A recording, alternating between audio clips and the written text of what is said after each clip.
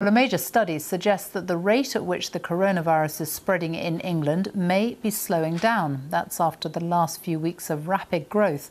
Our medical editor Fergus Walsh has been taking a look at the numbers. This is a huge enterprise. Every month, 150,000 people from every corner in England are chosen at random to receive a home coronavirus swab kit. It enables researchers to get an accurate picture of the amount of infection in the community, including among those with no symptoms. The last samples were collected this weekend, and interim results show the virus has been spreading fast.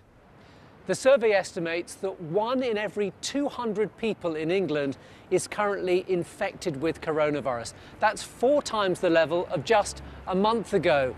Prevalence is highest among the 18 to 24-year-olds, among whom 1 in 100 is thought to be infected. But it's rising across all ages, with a 7-fold increase among the over 65s, the group most at risk from the virus.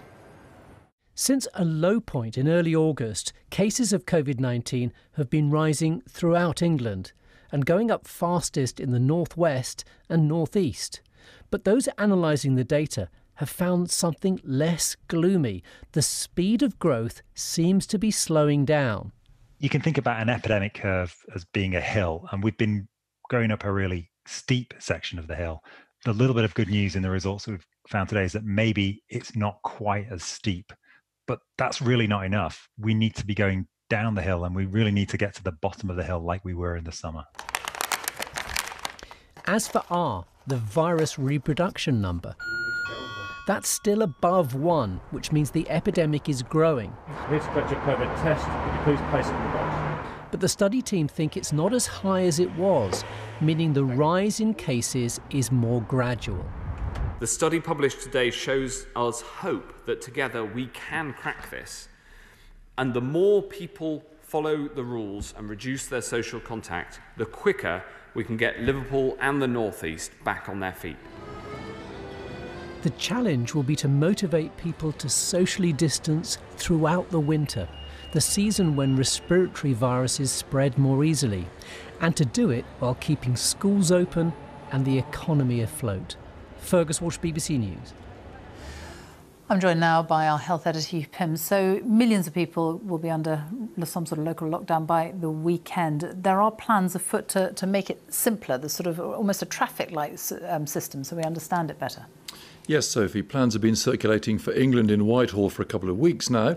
We understand they're complete. They could be rolled out in the next couple of weeks, though not finally signed off. The idea is to end this system where you can have confusion with one local council with one set of restrictions and another not far away with something completely different. So the thought is you go to a regional system for England and then take a tiered approach based on risk. So the bottom tier, Tier 1 as it would be called, would be based on national restrictions as they are now, like the rule of 6, with nothing extra on top of that. If it's higher risk, not based on the number of infections, but the rate at which they are accelerating, Tier 2, you'd have a ban on mixing households in indoor venues, homes and pubs, sort of thing we've seen in the North East and announced for Liverpool. And the highest risk would be Tier 3. Now, if a region is in that tier, there'd be a widespread lockdown. It would see everything but schools and essential shops basically closed. It doesn't appear at the moment, though, there's a region which would fall into that category. And it's all about targeting localised outbreaks, isn't it? Yes, Chris Whitty, the UK government's chief medical advisor, said yesterday it was very different now from what it was in March. These are localised, particularly in the northeast and the northwest of England. That's why you'd have this approach with different types of restrictions in different regions. It hasn't been completely finalised, and one thing's certain, new national restrictions haven't been ruled out. Hugh Pym, thank you.